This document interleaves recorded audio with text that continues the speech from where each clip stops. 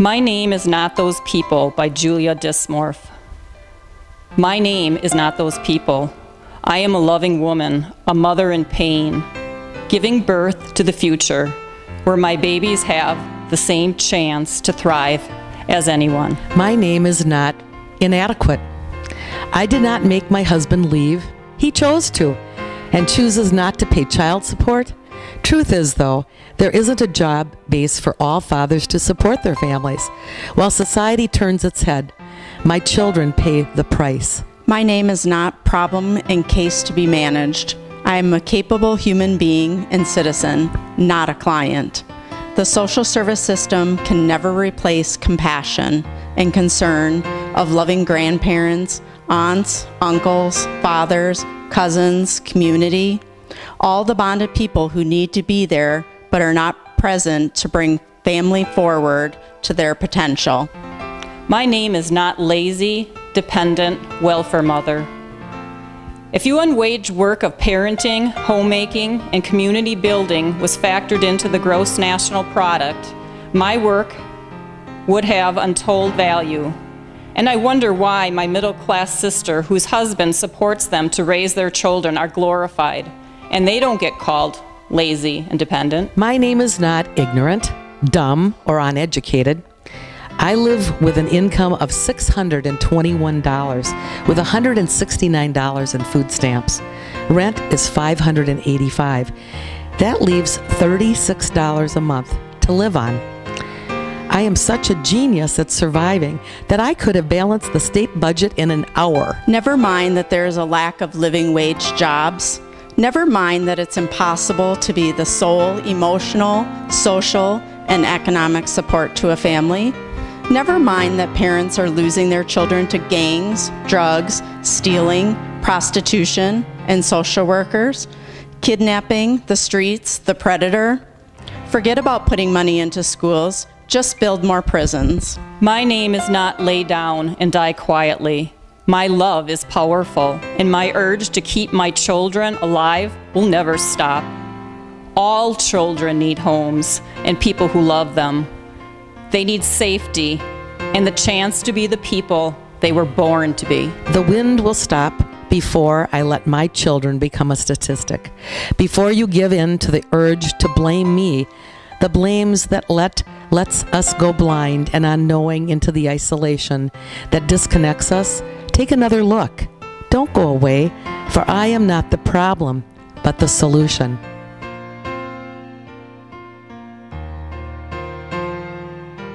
If you read this sign, it'll help you understand what that poem really meant for Waupaca County and the surrounding rural areas. My name is Lori Prawl, and I'm one of the co-founders of Mission of Hope House of Wisconsin, which is located in New London, Wisconsin. We're at 520 North Shawano Street. You can't do things differently until you start seeing things differently. Start seeing differently. After we read that program, this kind of all makes sense. If you look at what are the needs in Waupaca County alone, why is the Mission of Hope House, why did it begin? Why did it start? It became incorporated in 2014. In 2015, we became an official nonprofit.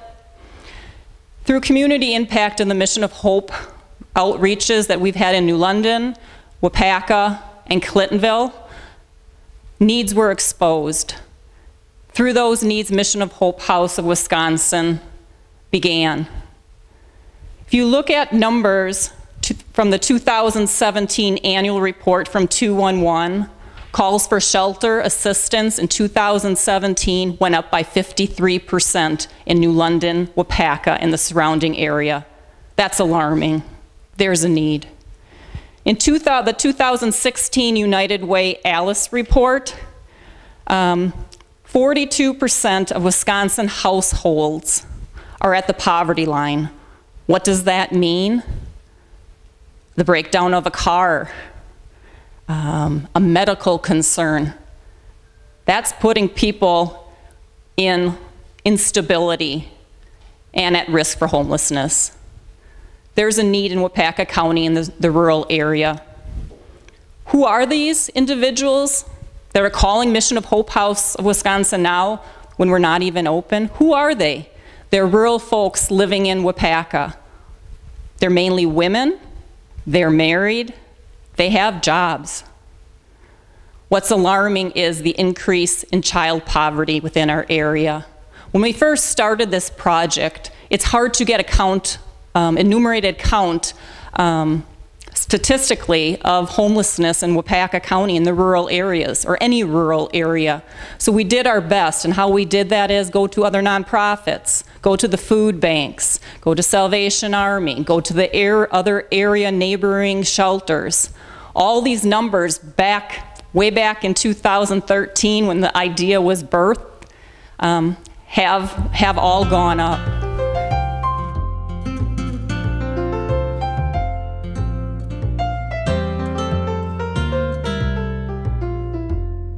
So Mission of Hope House of Wisconsin will be open 24/7. When we first started talking about this, when we had those outreaches, when we talked to individuals that call on the phone, it was hard for them to connect with other organizations because no one was there. Again, they're living in survival mode. They don't want to wait for that answer where they can get help. Mission of Hope House will be open 24/7. You will receive a live person staying here and receiving an answer when you call. We will be able to service 21 individuals at Mission of Hope House, and the length of stay will be dependent on individual care plans, on what are their barriers to be able to reach self-sufficiency. So every individual is different on the length of stay. As you walk around Mission of Hope House, we reached out to different entities of our community.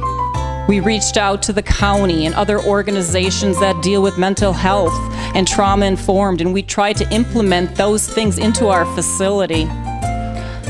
This facility is a secure place. We have the doors and the windows. They're all on security system. We have a metal detector. Mission of Hope House of Wisconsin Incorporated is really a spin-off of Community Impact, which is another nonprofit under the program Mission of Hope. A lot of people think that these two entities are connected, and they are. However, they're two separate nonprofits. Again, Mission of Hope Outreach, how they're different is Mission of Hope Outreach is a one-day outreach that we've had in New London, Waupaca, and Clintonville. It really is a catalyst for bigger things. So Mission of Hope, the outreach, the exposure of having 700 to 1,000 people flood into downtown New London and expose needs. How did that outreach start? It was from our family and all our children, Brooke, Kaylin, Reed, attending Convoy of Hope, which was in the Valley, which is a national organization. Attending that Convoy of Hope at Fox Valley Tech, at a middle school, and various other locations in the Fox Valley, we saw various individuals from our community, way out to Waupaca, attend the outreach. My daughter, Brooke Prawl, who at that time is 2012, she saw her friends attend. And after we investigated further, where schools have to report to the DPI the number of homeless in their communities, we were surprised by those numbers. But seeing those individuals at the outreach exposed a real need, that fellow classmates in their class were at the poverty line or were homeless. So this grassroots effort of Mission of Hope House was really through the exposure of those needs. Again, you can't see things differently. You got to start looking at them differently. And through that outreach, community members started seeing things differently because needs were exposed. Thus, we have the establishment of Mission of Hope House of Wisconsin Incorporated. I'm Karen Gething. I'm the State Farm agent in New London, Wisconsin. And how I'm involved is that I have a passion for this. But my passion for the homeless didn't start in New London.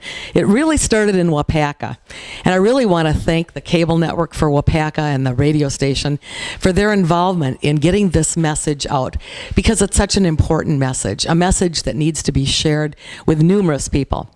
So let's talk about my passion in Waupaca. Well, my passion for the homeless really started in Waupaca with four-legged creatures. The little furry kinds, dogs, cats, and you name it, guinea pigs for all we know. But in Waupaca, Christine and Bobby Fox, very dear friends of mine, the three of us got together and said, hey, we need to create and build a shelter for these homeless animals. And so with the help of the community, the radio station, the cable network, and the whole community in the rural area, the message got out, the money was raised, and we accomplished the goal in 3 years instead of 5. So now here we are. I'm in New London, migrated over here from Waupaca when an agent had retired unexpectedly, and decided to hang my hat here. And then I was exposed to the Prawl family and the need through the Mission of Hope experience. So through that, my passion grew right here in New London, but for the people that are homeless and the children that are homeless. And so my tie-in is a contributor, a passionate person that really wants this to succeed. And we need the community and the surrounding area, Waupaca. This isn't just about New London, folks. This is about our area, Waupaca, Waupaca County, the rural areas, and all those in great need.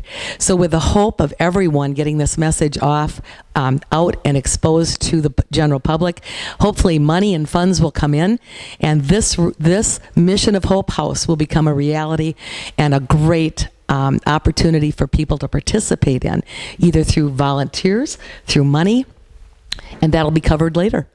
Thank you. My name is Karen Duke. I live here in New London with my family. How I got involved with Mission of Hope House of Wisconsin was through a presentation that Lori Prawl did through the United Way, as I also sit on the board with that organization. Feel as a local banker in the community that was my way to give back and show support to community organizations happening. I had not been exposed previously to it, but felt a great responsibility fiscally and just community to get involved. So I asked if there was any openings. There was at that time for the board for a treasurer. The current treasurer was just stepping down. So I said that's a role that I can provide, and got involved, and feel that I've added value to the organization in helping us progress with our mission. We're to the point now where we're looking at what are the programs that we want to be able to offer as a homeless shelter in the community. And again, not just for New London, but for the whole Waupaca County. So some of the things that we will provide as a shelter will be just those basic needs, a safe and pleasant environment for them to be in. Identify other needs that they have beyond just those basic needs. How can we get them in touch with other people in the community and in the county? Provide them meals and nutritional needs during their stay. Teach them basic nutrition, food preparation practices. We'll have a social worker and trained volunteers that will be able to work with our residents that are staying here at the time to even just things, how do they become financially stable themselves, and hopefully break out of that cycle that caused the problem in the first place.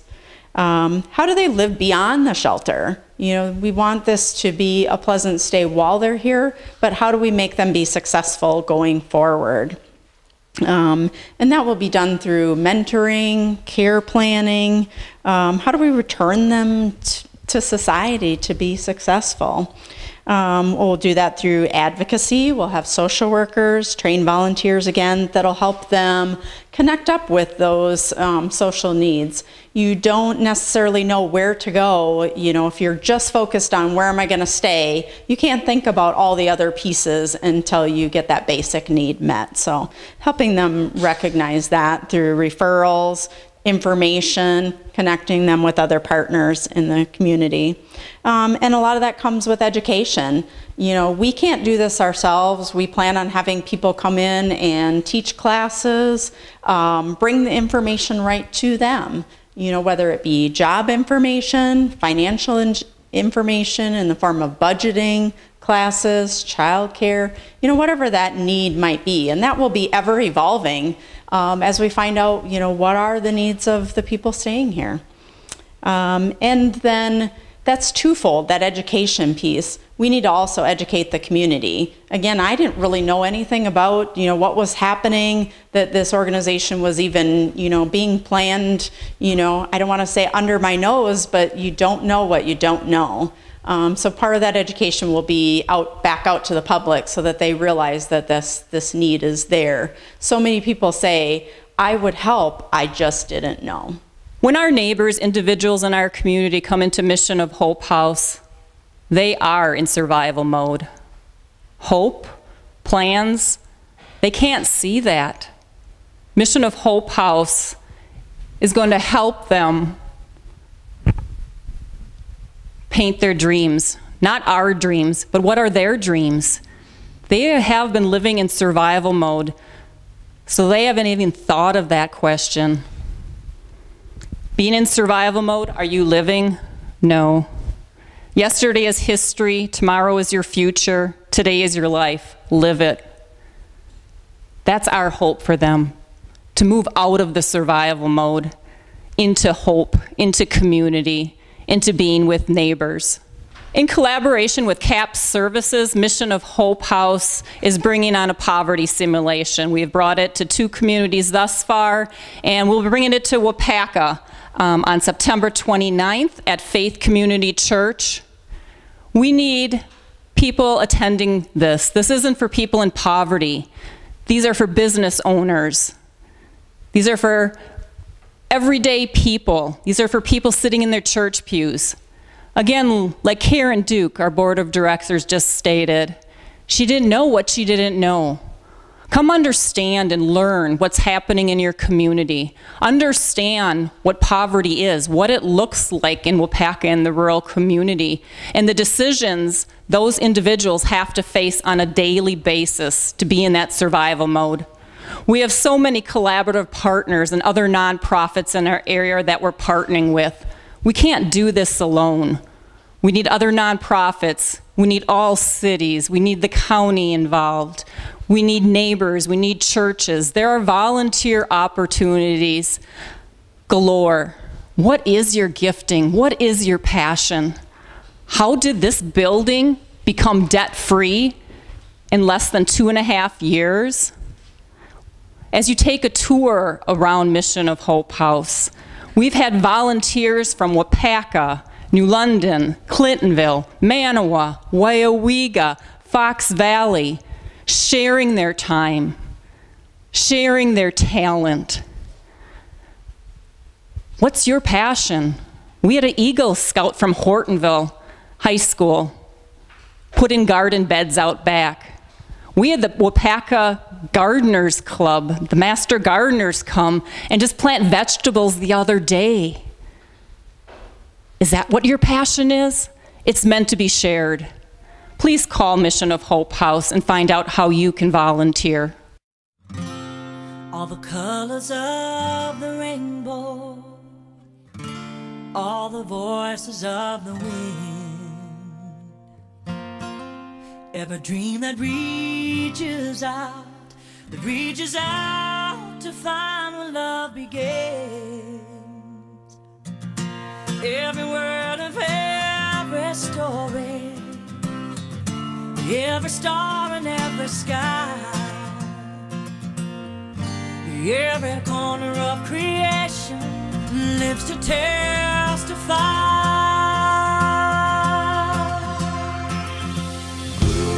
For as long as I shall live, I will testify to love. I'll be a witness in the silences when words are not enough. With every breath I take, we'll give thanks to God above. For as long as I shall live, I will testify to love.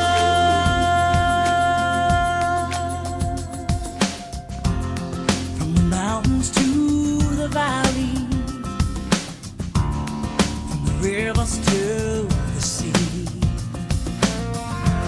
Every hand that reaches out, every hand that reaches out to offer peace. Every simple act of mercy, every step the kingdom to come. All the hope in every heart will speak what love has done.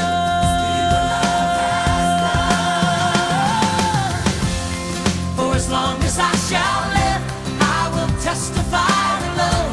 I'll be a witness in the silence, says the words are not enough. With every breath I take, I will give thanks to God above. For as long as I shall live, I will testify. I will testify to love. For as long as I shall live, I will testify to love. I'll be a witness in the silence, says the words are not enough. With every breath I take, I will give thanks to God above. For as long as I shall live, I will testify to love. For as long as I shall testify, I will testify to love. I'll be a witness in the silence, words are not enough. With every breath I take, I will give thanks to God above. For as long as I shall live, I will testify to love. For as long as I shall live, I will testify to love. The Bridge is a community project. When we started working on the mission of Hope House of Wisconsin Incorporated across the road, we were wondering how it's going to be self-sustainable. And when that question was posed, many of our people from within our community stepped forward.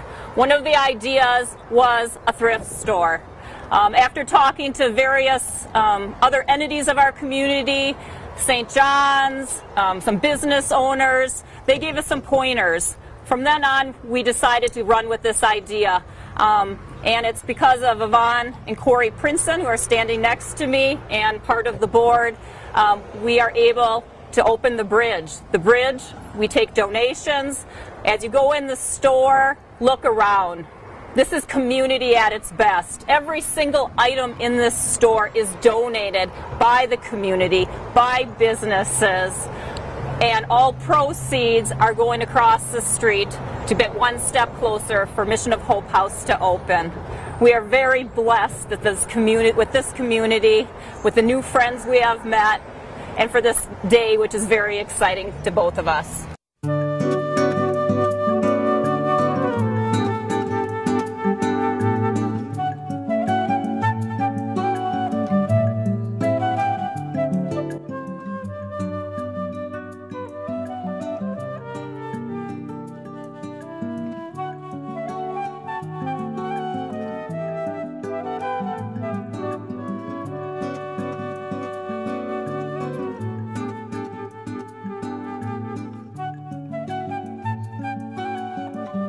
We are standing at Mission of Hope House's The Bridge thrift store, which is located directly across the street from Mission of Hope House. The Bridge is, again, a thrift store. We take in all kinds of donations. We've been here a little bit over a year. And all proceeds from Mission of Hope House's The Bridge thrift store goes across the street to help support the various programs that we have. The Bridge, along with Mission of Hope House, could not operate without volunteers. I'd like to introduce you to a key volunteer that has been here since the inception of the Bridge, and that's Dana. Hi, my name's Dana Caesar. I'm a volunteer at the Bridge. I've been here since it started. We welcome all kinds of people to come in and look around and see what we have. We take donations all the time, and we also have people who come in who need help and who don't have a house or don't have a place to stay or don't have clothes. They can come in and we donate the clothes to them and we help them out. We are open 3 days a week, Thursday, Friday, and Saturday. Thursday we're open noon to 6, Friday 10 to 5, and Saturday 10 to 2. So come on in. Dana, would you mind sharing what is it like to be a volunteer at the Bridge? How has it impacted yourself? It opened my heart. It showed me a lot of things that I didn't have. There was something missing in my life. When I started at the Bridge, this is it. This is my whole passion. This is my whole life, is this store and across the street. As you can see, volunteers are critical. We have volunteers from the ages of 14 all the way up to 86. Everyone can do their share and to help their neighbor and their community. Again, if you like to volunteer, please call Mission of Hope House.